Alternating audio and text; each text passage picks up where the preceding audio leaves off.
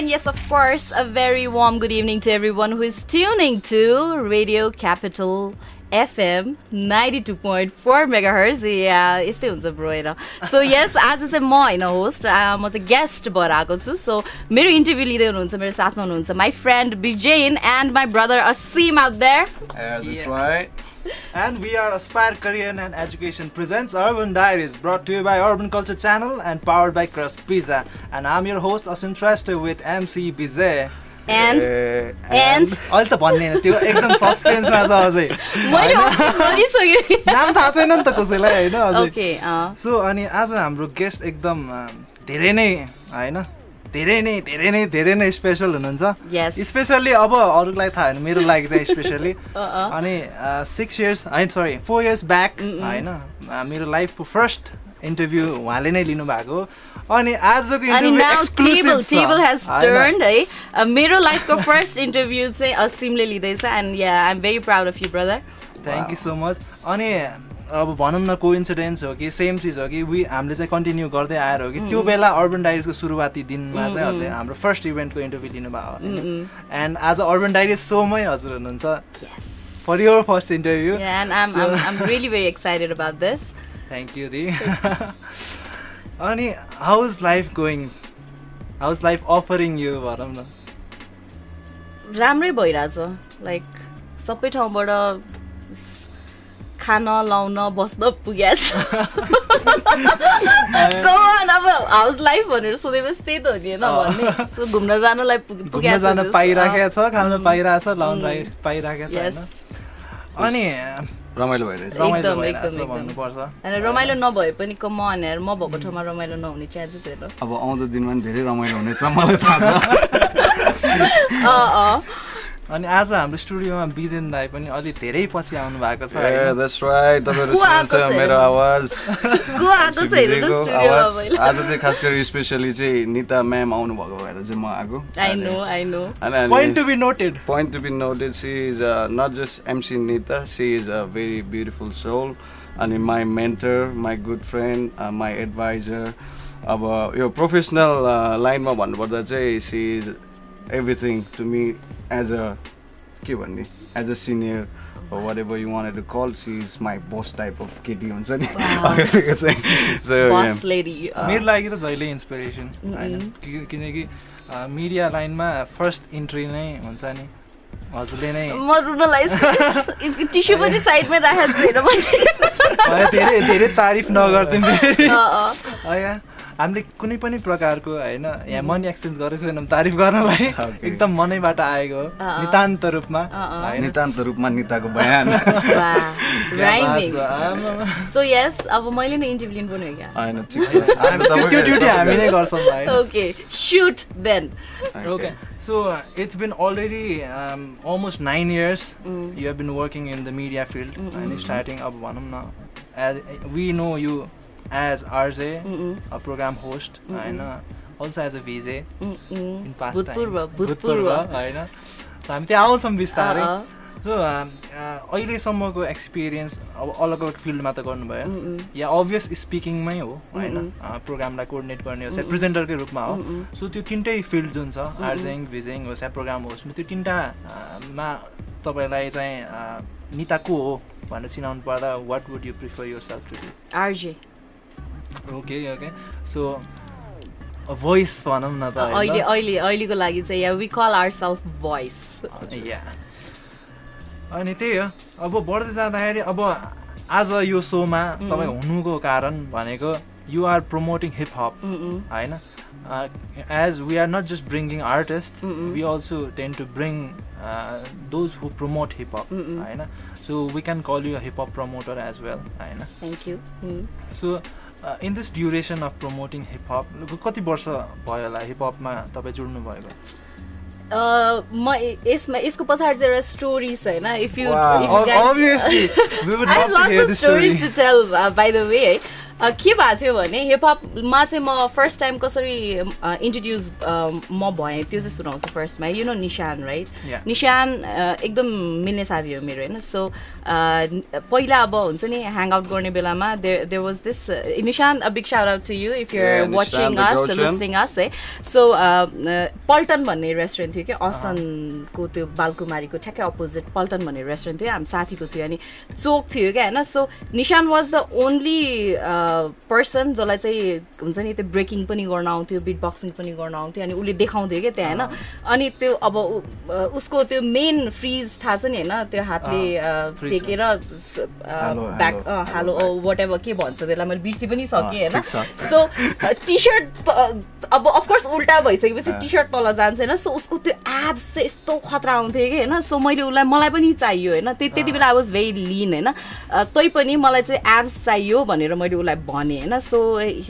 He took me to Nepal hip hop foundation त्यति बेलामा नेपाल जिएमा त्यति बेलामा चाहिँ Nepal be girl be boy foundation भनेर थियो अहिले टर्न टु हिपहप फाउन्डेसन होइन सो त्यहाँ जाने बेलामा चाहिँ म खासमा चाहिँ फिटनेसको लागि मात्रै गएको होइन देन पिक्चरमा मिकी दाई कम्स इन है मिकी दाई is the founder of Nepal hip hop foundation so Mickey दाई कम्स इन मिकी दाईले मलाई के मात्रै गराएन I did up to head stand होइन हेड स्ट्यान्डसम्म चाहिँ गरेँ मलाई आउँछ पनि हेड स्ट्यान्डसम्म गर्न चाहिँ सो त्यस पछाडि आई फेन्टेड होइन मेरो हेल्थमा इस्यु आयो सो मिकी दाईले चाहिँ मलाई अब तँ तेरो ब्लड प्रेसर ठिक नभएसम्म नआइज मलाई भनेर हुन्छ नि पुरा डिसोनै गरिदिनु भयो क्या सो त्यस पछाडि चाहिँ मेरो अलिकति ब्रेक भयो देन रेडियोमा थिएँ त्यति बेलामा होइन सो रेडियोमा चाहिँ hip hop basement was the name of the so नेप्साइडर्सको किरण दाईको कन्सेप्टमा भएको सो हो यो चाहिँ किरण दाईकै कन्सेप्ट हो सो किरण दाई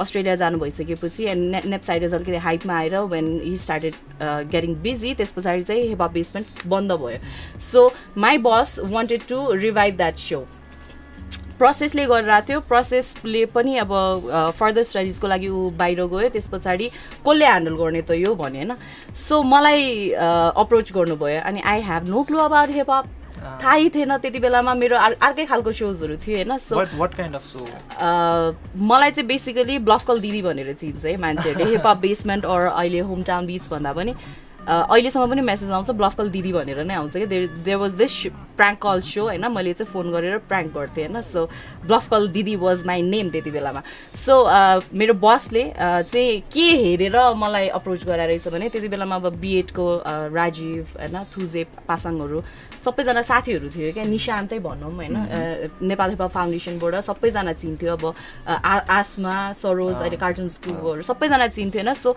यु हेभ द्याट कनेक्सन होइन अहिले इन्टरभ्यू दिन तिमीलाई सिकाउनै पर्दैन अलिकति हिपहप रिसर्च गर अनि रिलेट गरेर चाहिँ सो कन्टिन्यू गर त्यस पछाडि तिमी आफैलाई आइडिया हुन्छ भनेर हि सोड मी द्याट कन्फिडेन्स के तिमीले सक्छौ भनेर ट्राई मतलब मलाई त्यो अप्रोच गर्नुभयो मलाई दिनुभयो अपर्च्युनिटी दिनुभयो सो आई टुक इट अनि हिपहप बेसमेन्ट गर्दै गइसकेपछि चाहिँ ल यस्तो यस्तो गऱ्यो भने चाहिँ अझै राम्रो हुन्छ भनेर चाहिँ त्यहाँबाट चाहिँ सबै स्टार्ट भयो Alright, so she is not just MC Nita, B girl Nita, अनि bluff Didi, yes. पनि हुनुभयो so she have a lot of names हैन अनि यसै गरेर अब हामी चाहिँ कुरा गर्नेछौँ MC Nita जीसँग अहिले पालो रहेछ छोटो दामी ब्रेकको we'll be right back after this beautiful break.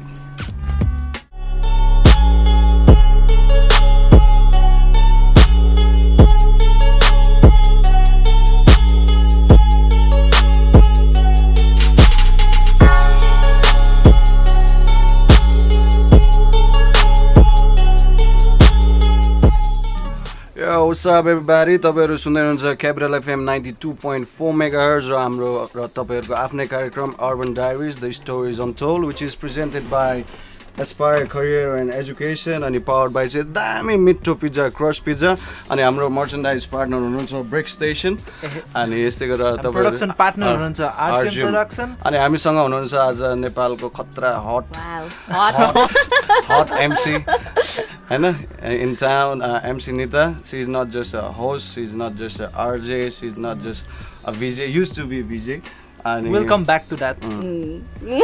अनि now अब हाम्रो ब्रेक पछि सधैँ as usual भनौँ न we'll be doing Aspire rapid fire round so कतिको तम तयार हुनुहुन्छ म त त पानी सानी खाने भए खाइहाले हुन्छ bring it on okay so we begin the spire हैन rapid fire round few questions छ आरामले गर्दा हुन्छ तर के रहेछ क्वेशन डेन्जर छ त दुईटा एपिसोड गायब भयो यहाँ चेन्ज भयो पुरै format so interviewing hip hop artist or other genre artist? both You have to choose one. यस्तो हो है I've been कस्तो पनि हैन डिप्लोमेटिक भन्न खोजे हैन this is like straight answer हैन म आजकल इन्टरभ्यु लिदिनँ क्या कमिङ हुन्छ अब 9 इयर्स भइसक्यो इन्टरभ्यु लिइरहेको धेरैजनाको इन्टरभ्यु लिइसकेँ मैले होइन सो अहिले चाहिँ मलाई जसको लिन मलाई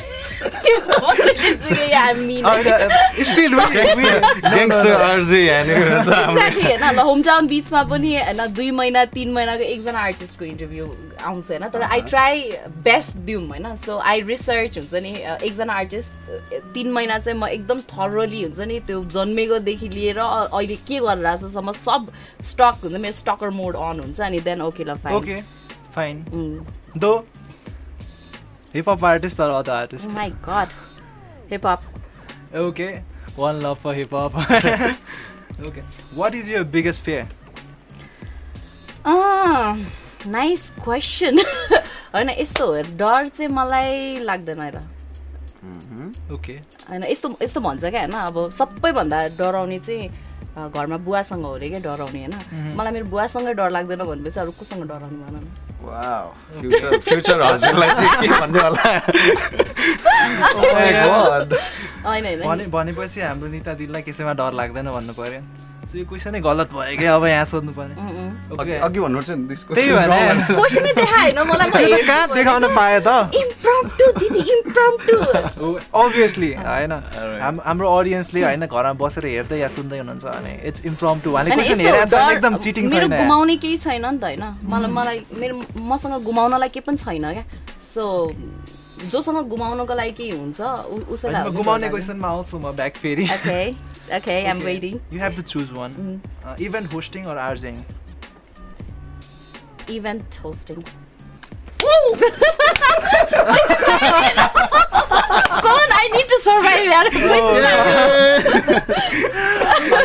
By the way, दुवैजना इभेन्ट होस्ट हो नि हैन म मात्र हो sad alone RJ हैन RJing बाट नै हो मैले मलाई ब्रेक थ्रु भयो त है त्यस्तो हेप्दिने अनि आर्जिङलाई हैन भन्न खोजेको चाहिँ मैले भने नि सर्भाइभ गर्नलाई के चाहिन्छ माने माने यस ओके ल ठीक छ नि त आर्जिङ अर भिजेङ आर्जिङ ओके अब हामी किन भिजेलाई चाहिँ त्याग दिए त हैन I did TV for like 2 months हैन 2 months किनकि मेरो लाइफको फर्स्ट इन्टरभ्यु पनि टिभीमै थियो है TV I did TV 2 महिना गरे मैले हैन 2 महिनापछि चाहिँ छोड्दै हो मैले धेरै कुरा सिके टिभीमा पनि बट मैले के रियलाइज गरे भने TV is not for me भने जस्तो भयो हैन सो यस्तै अब यो भिडियो पनि पछि जुन चाहिँ भिडियो सुट भइरहेको छ हाम्रो त्यो पनि युट्युबमा जान्छ हैन सो पोजिटिभ कमेन्ट्स सँगै नेगेटिभ कमेन्ट्सहरु पनि आउँदो रहेछ क्या हैन सो मलाई थाहा छ मैले त्यो प्रोग्राम त्यो शोलाई राम्रो बनाउनको लागि कति मेहनत गरेको छु भन्ने कुरा मलाई थाहा छ हैन तर मान्छेहरु इजिली जज गर्दिन्छ क्या उनीहरुको जज गर्नलाई बसेको मान्छे त होइन नि त म हैन सो मैले त्यति बेलामा त्यो हेटर्सहरुको कमेन्ट चाहिँ मैले पचाउन सकिन क्या आई वाज भेरी नाइफ आज भन्दा अगाडिको कुरा म बच्चै थिएँ भनौं न हैन I was still learning still struggling अनि मलाई इन्टरभ्यु दिने बेलामा त बच्चा हुनुहुँदैन हैन मैले भन्न खोजेको चाहिँ त्यति बेलामा चाहिँ हुन्छ नि म मेन्टली प्रिपेयर्ड थिएन क्या यसको लागि चाहिँ अब अहिले पनि अब होम टाउन बीचको यही इन्टरभ्यु शोजहरु जान्छ युट्युबमा हैन अब हेटर कमेन्ट्सहरु पनि आउँछ तर हुन्छ नि बालो यसो अब जस्तै अब हामी दुईजनाको पनि यो फर्स्ट टाइम हो हैन रेडियोमा सो चलाएर अभियसली कमेन्ट्सहरु आइराछ हैन यस्तो हुनुपर्छ यस्तो भइराछ यस्तो नहुनु पर्ने अब त्यही हो you always have to take it Yeah, I know. There was this one comment, हैन जसले चाहिँ मेरो मनमा अझै पनि अहिले नभन्नु there is a question related to it and we'll come back to that. Okay. So if you would have to be a hip hop artist, which element would you choose? DJing, turntabling, hip hop dance, rap or graffiti? I think graffiti. तर be girl भइसक्यो मान्छे किन graffiti be girl भएको भए म गर्दैन थिएँ होला त्यो सोल्जर फ्रिज गरेँ मैले त्यो ह्यान्ड स्ट्यान्डहरूसम्म जान्थेँ नि त होइन ह्यान्ड स्ट्यान्ड गर्नै सकेन यो एस ट्रिक्स होइन प्रोफेसर ट्रिक्स त्यति बेलामा ऱ्यापर थिएन यो वाज बी बोय ट्रिक्सले मलाई यति उडाउँथ्यो है बिकज मेरो लोवर बडी अलिक ठुलो छ खुट्टा ठुलो छ कि मेन होइन खुट्टा उठ्दैन नि त मेरो होइन अनि सो यति उडाउँथ्यो क्या मलाई होइन सो ओके अनि वाइ ग्राफिटी कसैलाई केही भन्न परेन हेर होइन मनमा जे छ होइन रिस और लभ हुन्छ नि anger love what ever expression it is आर्टको फर्ममा निस्किने भयो नि त You can express freely. अरू एलिमेन्ट्स भन्दा चाहिँ अलि फ्री भएको भएर ठिकै छ हामी अगाडि बढ्छौँ नि त त्यसलाई अनि तर अहिले चाहिँ निकाल्न पनि हुँदैन नि त आजकल त फेरि जेल जान्छ त्यही हो सरी म्यान हामीले केही भनेको छैन के भनेको छैन प्लिज तिहार पनि सकिसक्यो हामी त यस्तो पनि छैन अलराइट सो अब चाहिँ पालो रहेको छ गीत सुन्ने अनि हाम्रो प्रोफेसर ट्रिक्सको गीत छ हिँड्दा लडे पनि उठ्ने भनेर a big shout out to Tricks as well Tricks yes Professor Tricks